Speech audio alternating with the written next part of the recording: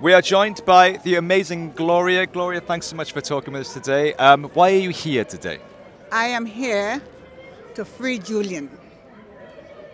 What's happening is not good for anyone. If you can't speak the truth, we all are in trouble. This criminal just have an innocent man in prison.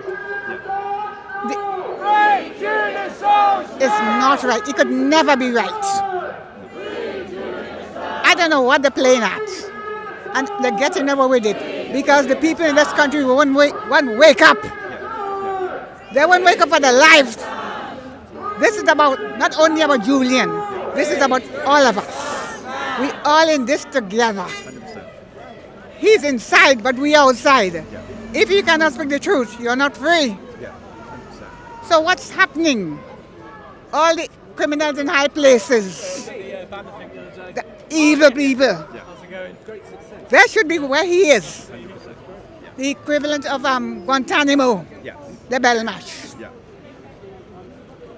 And you know, and we sitting on it, we thinking about how can you as a human being think about it? He's somebody's son. He could have been my son. Because truth and lies, I don't deal with it. And it's the truth. And you saw it. And everybody playing as if they're dead. Well, if you're dead, wake up. Time for resurrection.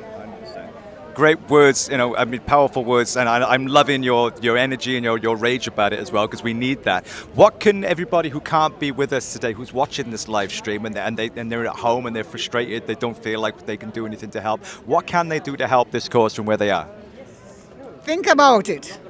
Think it could be your family, what in this predicament.